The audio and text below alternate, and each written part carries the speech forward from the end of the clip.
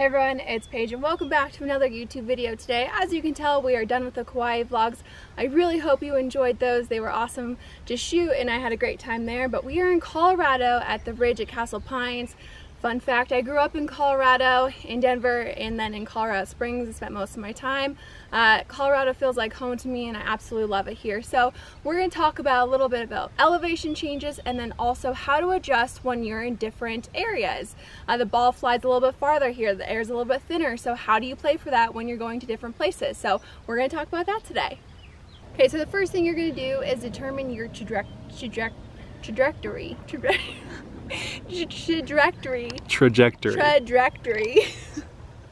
How high or how low you hit it. If you hit it higher, the altitude is going to affect your ball flight more. If you hit it lower, then it's not going to affect it as much. So that's the first thing you need to determine when you're going through the altitude process is your trajectory.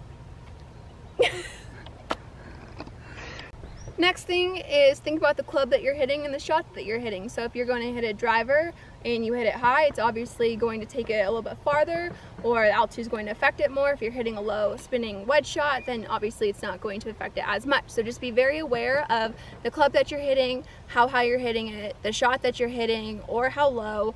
If you're trying to spin it, move it different ways, that's all going to affect how far the altitude will affect it. So just keep that in mind when you're picking your shot, you're in a new location that you might think like, hey, I'm in Colorado and it's over 10,000 elevation, but you're hitting a low spinning wedge shot, then don't expect it to go 20 yards farther than your normal spinning wedge shot. It's really not going to affect it that much compared to like a driver that could go up to 30 or 40 yards longer. So just keep that in mind when you're picking your shot and executing in different elevation changes.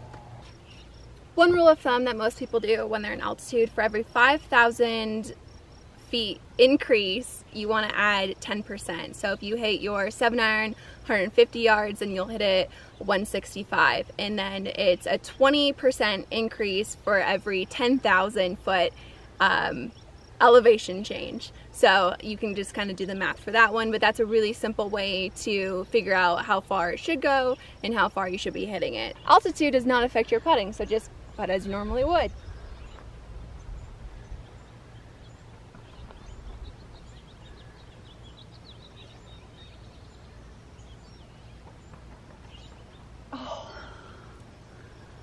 Always be aware of your carry distance. That's the most important yardage that you're going to be trying to find when you're in a new place and trying to calculate how far your clubs are actually going. You don't want to get total distance because there's so many different variables that will affect how far it rolls out, if the greens are more firm, etc. So find the actual carry distance. So always look for where your pitch mark is, and that's how far you hit your clubs. Carry distance is really important. So if you hit your 7-iron again 150 and you carry it 145, know that distance, know the carry distance, because that's the most important thing when you're trying to figure out how far you're actually hitting your clubs. So we're talking a lot about altitude and how far the ball will fly, but always remember you're going to lessen your distance the closer you get to sea level. Another variation that you have to keep in mind is humidity, course conditions, weather. So if it's hotter, ball's usually going to go farther. If it's colder, ball will go not as far. If it's humid, the air means that it's really thick, that it's not going to fly through it as much, so obviously the ball's not going to go as far. Thin air like we have in Colorado, ball's going to fly like crazy. Weather conditions, if it's wet out, obviously it's not going to go that far. Windy, that's going to obviously make it go either farther or shorter. Downwind, into the wind, crosswind, so forth, and so on and so forth. When you get to a course, don't expect it to be one way or another. You could be in altitude, but since it's cold and it's windy, it might not go as far as you think. So just try to keep everything in mind. A couple of fun facts about this golf course is that I played my very first 18-hole tournament here. I didn't come from a golf family, and my mom thought she would sign me up for this tournament because it was close to where we live. Ended up being a nationally ranked tournament of 36 holes. The first round I shot a 96, and then the second round I shot, I think, like a 106. And then 2 years later I ended up winning that same tournament here. So It was pretty cool, but I grew up playing golf in Colorado. It's where I learned to play.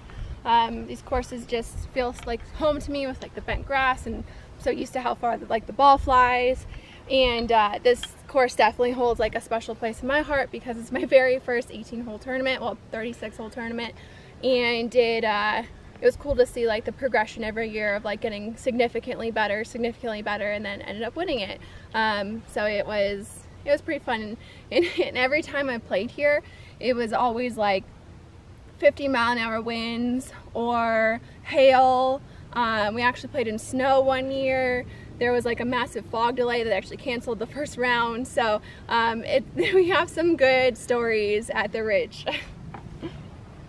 Another fun story, we'll get to this hole in a little bit, but I want to tell you about it before. This was the second round and I wasn't playing really well, and I was tired. I was like 13, never played 18 holes competitively before, and it was a 36-hole tournament, so this is day 2. We get to this one hole, it's uphill, we'll show you when you get there, but it's really hard, and I end up on the verge of making like a 15, but I was like on shot like 9 or 10 at this time, and I like went to the rules official and I asked her, I was like, can I just pick up? Because the only other experience I had were these 9er tournaments, so they were just 9 holes, and once you got to double par you'd pick up. And so I was about to pick up, and she's like, what are you doing? I was like, well, I'm gonna pick up, I'm at double par. And she's like, no, that's not what we do here. And I just burst into tears, and I was like, but I don't want to finish. And I was like, asked my dad to see if he could, you know, like hand me a club, because that was also like one of the rules in the 9ers. And it was just a big learning experience for me. So this is the hole where I had the 13 or 15, or I don't even remember how much it was, but it was a lot. But it's a straight uphill. It's a very short par 4. I think it's only like 300 yards. But it's like a split fairway. So you have like a section here, but you don't want to hit it there. So you want to hit it over the first section onto the second section. And then it's a super elevated green. So it's actually quite difficult. So you have to really be careful with your club selection because you don't want to hit it too far and be in those bunkers. So I would say like around like a 170 is like the perfect shot. Also, another story that I just remembered, on number 9, it's a straight downhill par 4, and I'll show you that one as well. But I hit 2 balls OB, and then I ended up making birdie on my 3rd ball. What was that, triple? And I ended up going into a playoff, and then I won on the 3rd hole with a chip and birdie. So that was the year that I won. But at the Ridge, you just never know what's going to happen. Earlier I said you want to hit around like 170. You actually can hit it anywhere. I would say like perfect distance is anywhere from like 180 max to 220, I would say. So you have a flat lie, and it's like a good distance in. So I'm going to end up going with my 3-wood, and I'm going to hit just an easy 3-wood shot.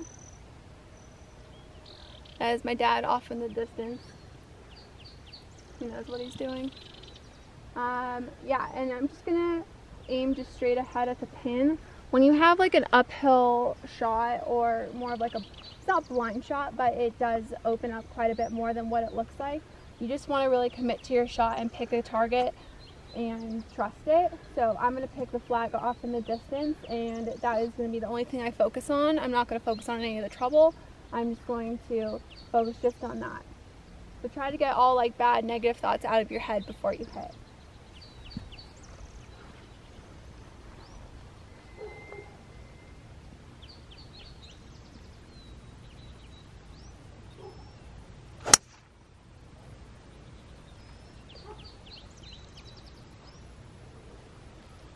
Perfect, so I hit that exactly where I wanted to. Right before I hit it, I was not thinking of the 13 I made when I was 13 or the 15. I was just thinking of the good shot.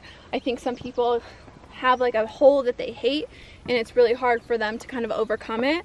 So joke about it. Yeah, you maybe played it bad in the past, but today's a new day, and commit to your shot and try to always make a birdie. Okay, so I am just under 100 yards. I didn't bring my rangefinder. Someone apparently just hit a good shot from the green next to me. But we're gonna guesstimate that it sorry, but I just flew in my mouth. That is around 95. We'll say 95, playing uphill back to 100. So I'm just going to hit a really easy pitching wedge. When I'm in between clubs, one thing I like to do is choke down and swing it like 70%. Brandon, hit again. No penalty. I was talking. I'm sorry.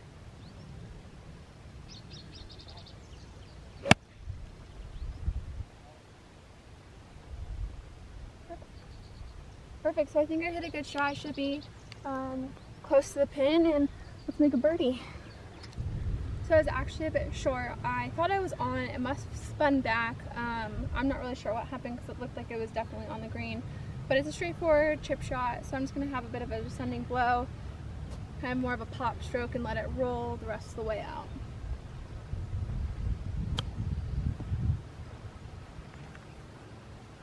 Okay, pretty easy. Got my par. It's like significantly better than a 13, so I'm happy.